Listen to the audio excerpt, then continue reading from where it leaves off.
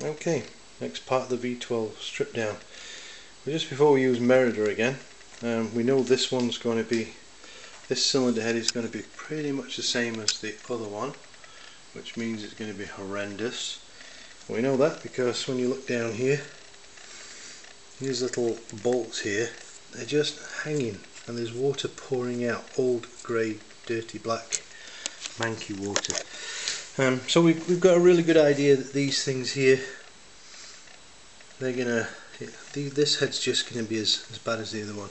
But that's head pretty much stripped. If you notice, everything's out of it, pretty much ready for Merida to go on, and then we'll draw it back. This time what I'm going to do is I'm going to show you how we lift her up thousandths of an inch by thousandths of an inch, nice and easy.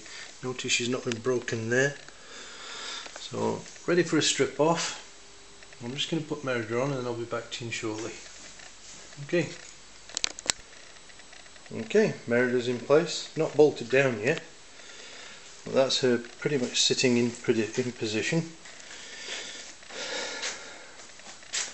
I'm puffing like an old steam engine here. So there you go, that's her sat in position on top of all the rocker, on top of the cam bolts, ready for being put up. I'm going to show you a shot down here. Look, each hole lines up with the head bolts. See in there, look. Good, isn't it? There you go. So what we'll do now is I'll get her all ready and show you how we jack it off a little bit at a time. There you go, it's not been broken yet, look. Manky thing. There we go. Okay. Here's Merida in place doing her stuff. Each one of the bolts is screwed down. So we have the jacking bolts here, the retaining bolts here. These now are all down pretty tight because it's the first stage, so each one of these bolts now has achieved its first stage. I'll show you that just now. As we're doing this, it's imperative to understand that as we do it, it has to be jacked off straight. And you see that? It's broken. The head's actually started coming away. Now the interesting thing is that this head is absolutely solid. Sorry about the focus, not right clever with this.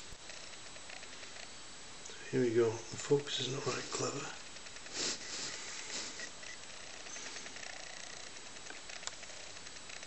So here we've got, the gap is even all the way around, and that's because we designed Merida so that she would have a first stage operation. So right now the whole thing's down as far as she goes, so she's bottomed out here. You can see how at this point here, and this point here, the jacking bolts are down as far as they go. So what we have to do now is we're going to put on some extensions to these points here so that we can continue the pushing.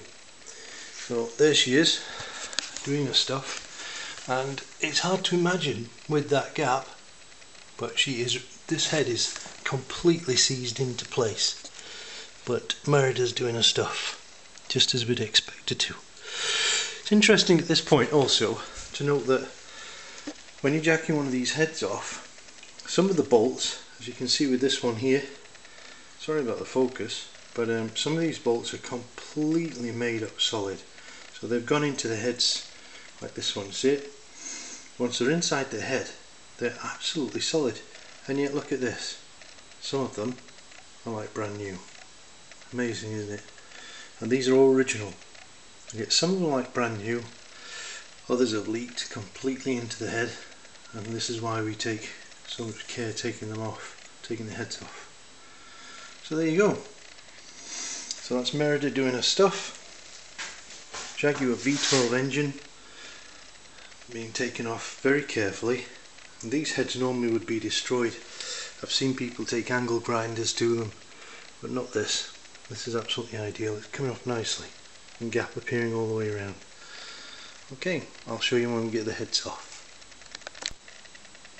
So there we go, that's the heads off. By the way, the difference in this video is that was an hour and a half of hard work.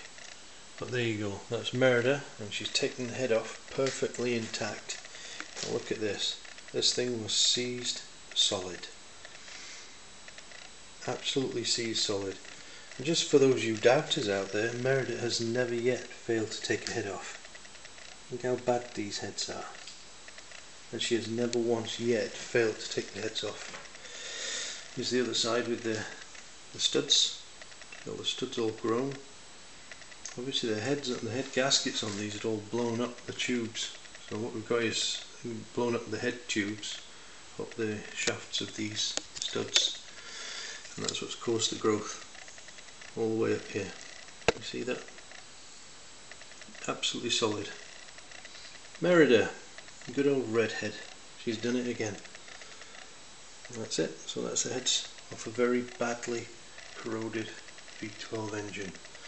The engine, by the way, is about to be completely overhauled, hence the reason why the timing chains are dropped inside, not using the JD40 timing tool. Not point because they're all coming off. So there you go. All nicely done. Very worn, corroded engine, stripped by Merida. The tool by Kinkell Classic Cars. Thanks for watching.